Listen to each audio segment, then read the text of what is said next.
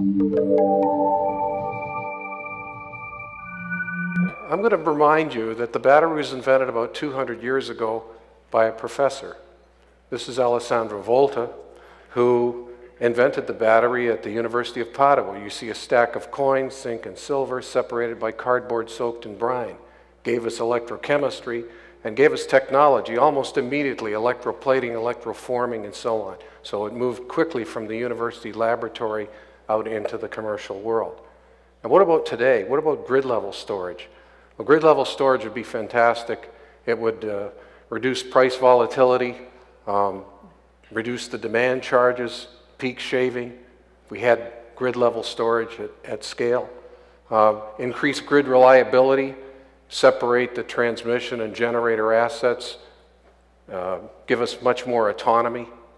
And finally, transmission line congestion is a huge problem. A lot of places we have the power, but we can't get it to the demand site.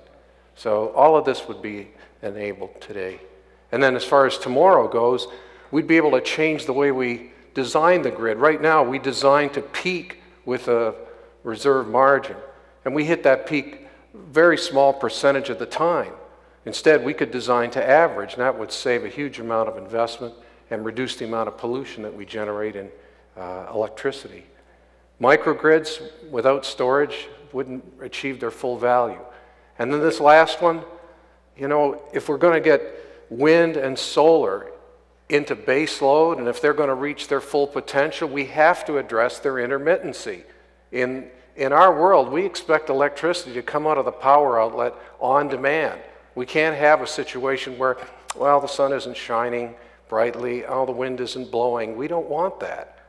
So storage is the key enabler here. So what's the path forward? Why don't we have these batteries yet? I mean, it's been over 200 years. What's wrong with the researchers here? Well, it's battery versus combustion. For backup, to deal with intermittency, it's diesel, it's natural gas peaking units. And that's a really tough problem to compete with. We've got to think differently. And just to keep it really clear, today's lithium-ion batteries fail miserably. They're far too costly. It's a 20-year-old technology, and it's come down to an asymptote that's just way too expensive for this market. So what do we have to do? We've got to think differently. We've got to invent to the price point of the electricity market.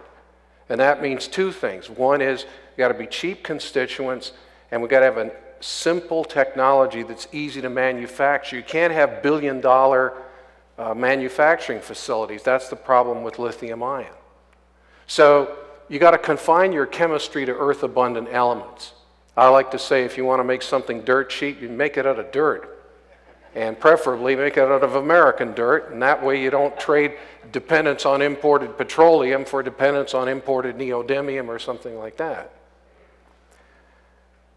So how about the manufacturing piece? Well, for that I looked not to other batteries. I disregarded batteries, instead looked to another industry, an industry that I'd been doing research in, which is how to make aluminum, magnesium, heavy-duty electrometallurgy.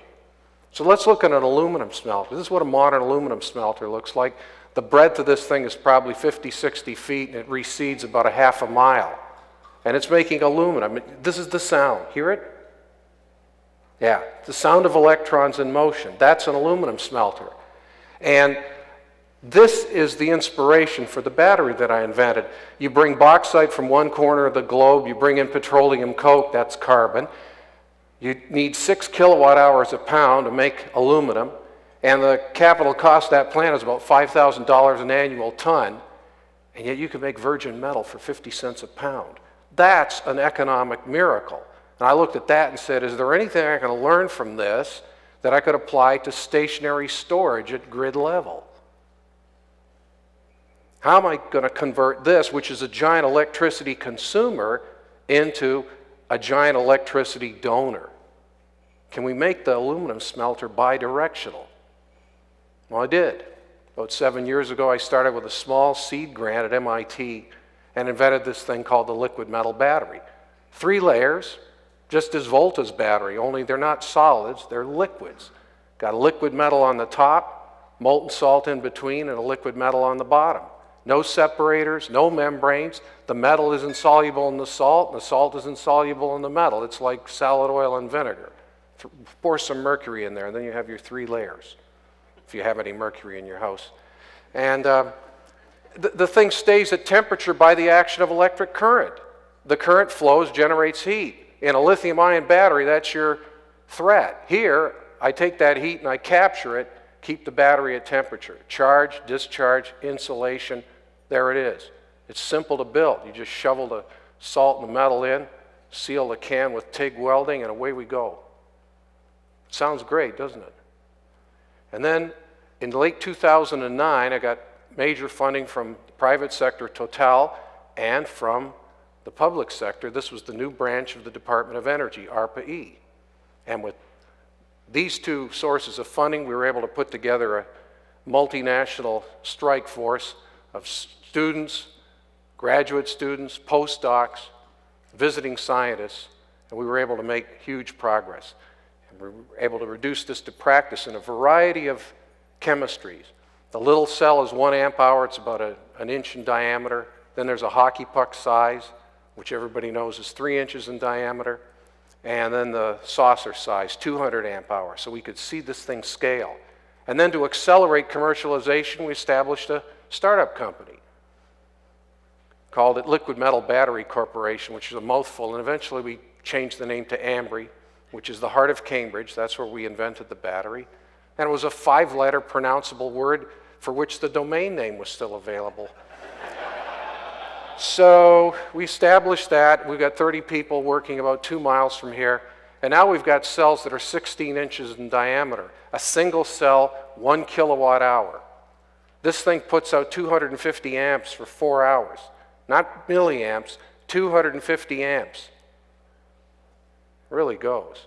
And one of the notional designs has these things stacked into modules and then aggregate the modules into something the size of a 40-foot shipping container. That'll give you 2 megawatt hours, 2 million watt hours. And that's enough energy for about 200 American households. So I call this grid level storage. It's silent.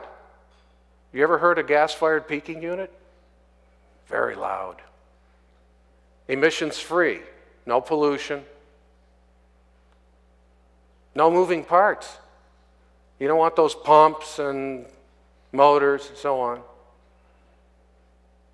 Remotely controlled. This thing can take a signal from the grid, it can be charging, and then all of a sudden gets involved in frequency regulation. It can act as a load, or it can act as a source, or it can act as both at the same time.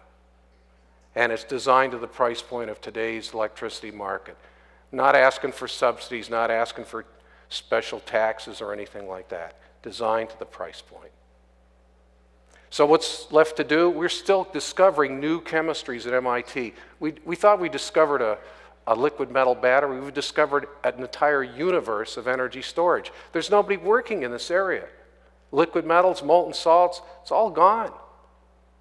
So we're generating our own people to push the research forward. We've got new chemistries that operate at lower and lower temperatures, some of them down at 250 degrees C. That means you don't need a steel can, you can put them in a polymer can. Much, much lower. 10-year, 15-year lifetime. And then, of course, at the startup company, be ready in about a year's time with an operational prototype. And then, we're going to go global. But how did we go global? Well, did I mention these things are frightfully heavy? So you can't steal that 40-foot shipping container. If you tie up a truck to that, try to move it, it won't move. So we're going to have to go global by moving things locally. So who's going to build these batteries everywhere? Partnership with strategic partners. So I hope I've convinced you that there are ways to deal with these thorny issues, and it means thinking very, very differently. It's not taking an existing battery and trying to repurpose it for something very large. Most people have a scale-up problem. For us, it's a scale-down problem.